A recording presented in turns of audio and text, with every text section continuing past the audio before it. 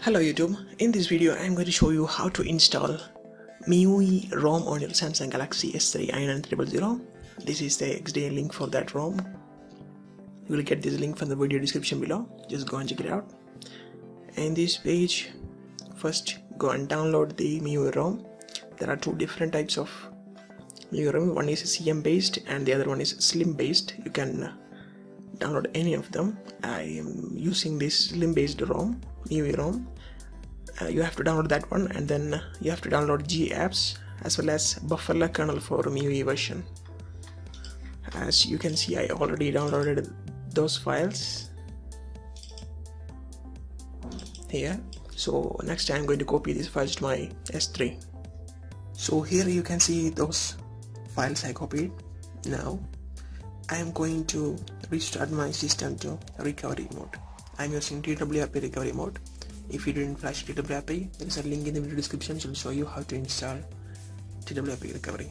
To enter into recovery mode, you have to press volume up, home button and power button at the same time. Press and hold it until this low curve comes, then leave it. So here you can see it's loaded into TWRP recovery. I am using the version 2.8. Here, first go and take an Android backup of your current ROM. If something goes wrong, you can restore it later.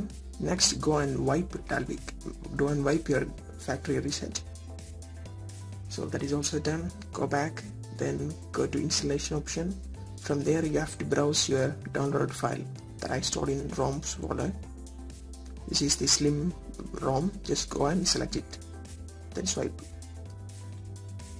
So you can see it started installation, and you can see the progress bar here.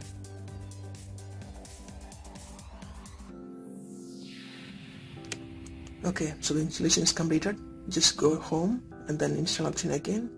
Now select the G apps, which is Google Apps. Swipe it again.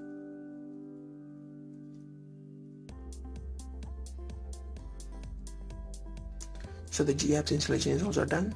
Go home and then install.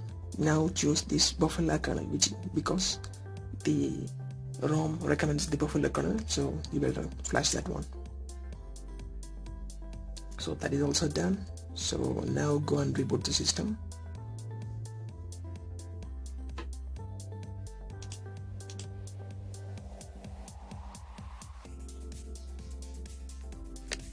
So here you can see it started showing the boot animation. Remember that the first boot will take some time because it has to create that target cache. So here you can see it started loading. The loading is completed. If your ROM didn't open for the first time, you better go back and do the installation again and then come back. It will work. So first select a language, next, and then if you have wireless settings, you can set that. I will set it later. If you have a MIUI account, you can do that also. Here, if you are using any data, mobile data plans, you can set it there. And then if you want to enable data, you can do that also.